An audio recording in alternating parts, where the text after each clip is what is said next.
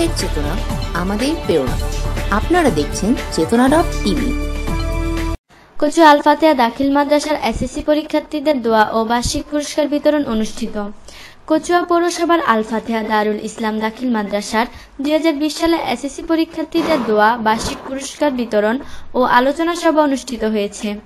26 জানুয়ারি রবিবার মাদ্রাসা মাঠে মিলাদ, আলোচনা সভা ও পুরস্কার বিতরণ অনুষ্ঠানে প্রধান অতিথি হিসেবে বক্তব্য রাখেন ও পুরস্কার বিতরণ করেন প্রধান অতিথি উপজেলা চেয়ারম্যান মোহাম্মদ শাহজাহান শিশির, মাদ্রাসার অধ্যক্ষ মোহাম্মদ আব্দুল হাই সভাপ্রধানে ও উপাধ্যক্ষ মোস্তফা কামাল সিরাজীর সঞ্চালনায় পরীক্ষার্থীদের উদ্দেশ্যে নির্দেশনামূলক বক্তব্য রাখেন কচুয়া পৌরসভার 3 নং ward councillor Abdul Al Mamun, Kachua press ক্লাবের সভাপতি ও কচুয়া বোর্ড সম্পাদক মোহাম্মদ আলমগীর তালুকদার, কচুয়া ইসলামী ট্রাস্টের সদস্য ও প্রশাসনিক কর্মকর্তা মোহাম্মদ মফিজুর রহমান, সিনিয়র শিক্ষক আব্দুর রহমান, বিআরডিবির সাবেক চেয়ারম্যান মোহাম্মদ সিদ্দিকুর রহমান, বিদায়ী শিক্ষার্থী বাইজিদ, আরিফুল হক নাইম, অধ্যয়নরত শিক্ষার্থী গাজী সাইদ, আব্দুল আল মাহমুদ প্রমুখ।